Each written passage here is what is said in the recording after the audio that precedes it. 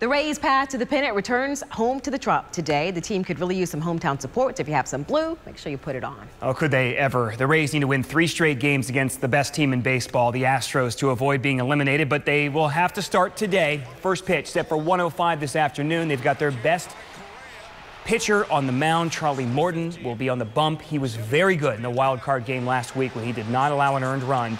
And manager Kevin Cash says he thinks his players can still win this series. They know what's at stake. They've played so well all season long. We're going to have some things go in our favor now going forward. But we're capable of playing a really good game on Monday. Some of the balls hit or line drives off him. Well, you got to believe one day at a time. History, though, not on the Rays' side. Just 10% of teams that lost the first 2 games on the road went on to win a division series. But there's still a chance. All right, we just checked the Rays website, and there are still tickets available for today's game. However, they are limited, and again, we're seeing better deals on StubHub.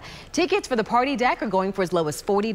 Want to check in now with Sarah, because if you do go, she's got traffic and parking for you. Yes, and parking, Dia, can be so stressful. So I have some ideas for you, but you know that the Trop parking lots, those are going to fill up really quickly, and you will see some signs for some alternatives, including the Mahaffey Theater. $10 parking here. The shuttle is stopping here to pick up and drop off fans, so that is a great and convenient option for you. Also, some more parking at South Core as well as the Sundial garages, and that's only $5. The shuttle is stopping in front of 2nd Street in front of South Core, and that shuttle runs 2 hours before game time until 1 hour after the game. And if you are heading there and you're going to be in the stands, be sure to check at Tampa Bay traffic before you head out, James, because we have bridge drive times updated around the clock.